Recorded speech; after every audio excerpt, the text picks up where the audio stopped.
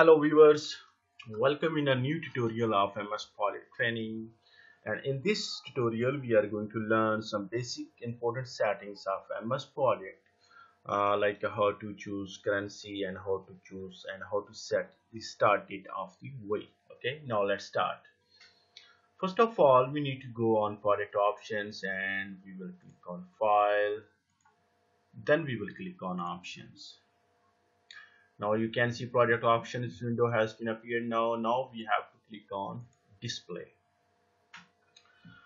and you can see calendar type. If you click on drop down, there are three types of calendar, and you can choose any calendar as per your requirement. From this portion you can choose currency for costing of your project.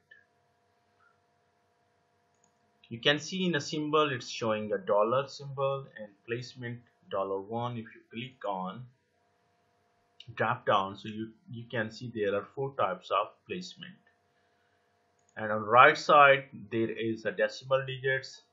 You can increase or decrease decimal digits, and in currency options you can see USD, US dollars. If you click here on drop down button, and you will be able to choose any type of currency in which you want to maintain the costing of your project. Let's suppose I'm going to choose PKR, Pak Rupees.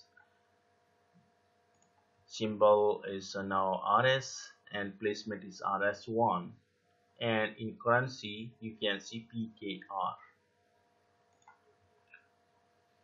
And in this portion you can do settings for indicators and options buttons.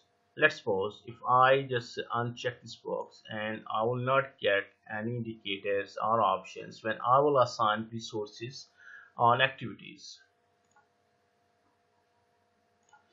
Now move on next option, that one is a schedule, and now you can see start week start on. Week start on means what?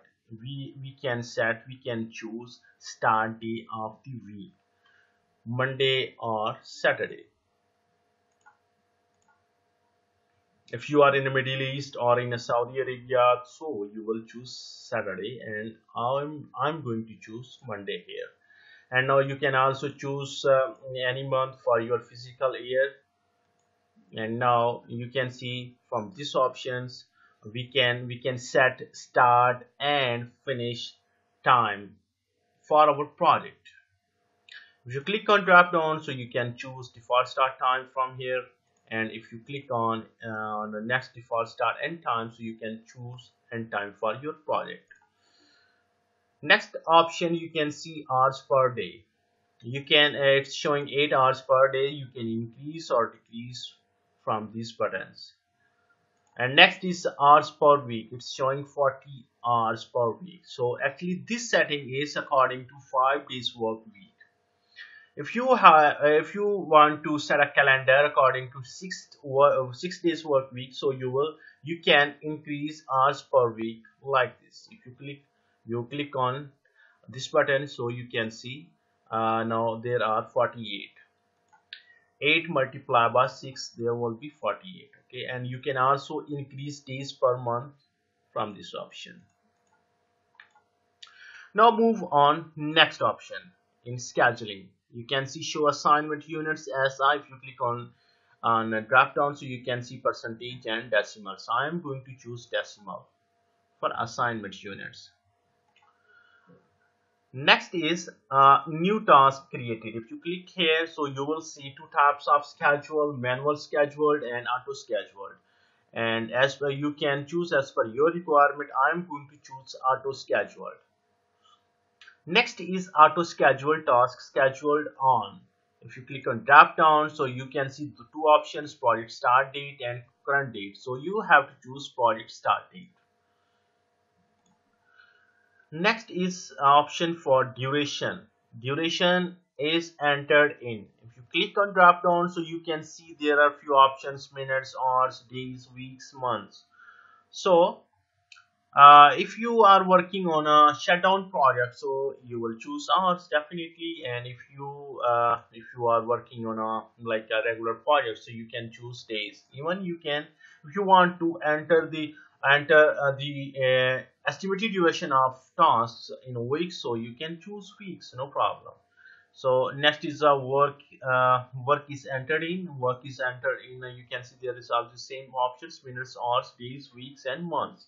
So I will choose hours in this option.